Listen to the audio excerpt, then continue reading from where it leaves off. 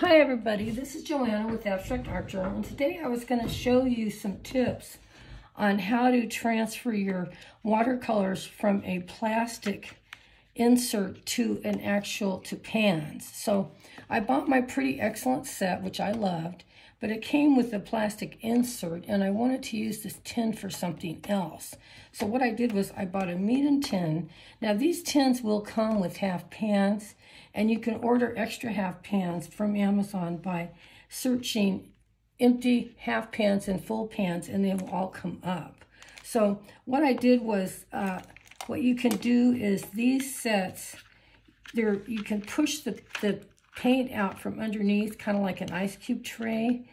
And when it comes out, these are the exact same size as a half pan. So that's what I did. And like, if you try to push it out and if it doesn't come out totally, it's got glue on the bottom, so you can take your craft knife and cut the glue off and then put it in your half pan. Now, the reason I wanted to put it in these half pans was I have a limited space to put my watercolors. So that's a tip for you. I also had a Sennelier La Petite set that came in a plastic case, and they weren't in half pans, they were just in the little slots, so I was able to dig those out and put those in half pans too. Now, that's one tip for you. Now, the other tip, which I thought was really interesting, was I bought one of these sets. Now, if you look on Amazon, these are empty watercolor palettes with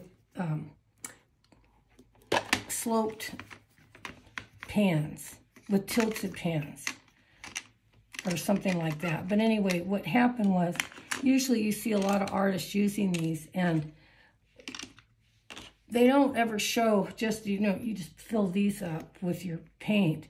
But I thought, well, what if I want to use a color from another set, or I want to add a few more colors? Well, you can fit full pans in here, and you can also fit half pans in here.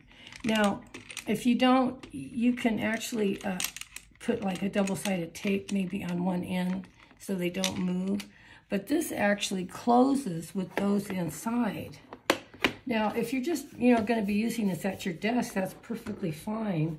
And if you're going to carry it around, if you have, the tape on it, they shouldn't go anywhere. But I thought that was a really good tip. So I hope that helps, and hope you have a fun art day, and thanks for watching.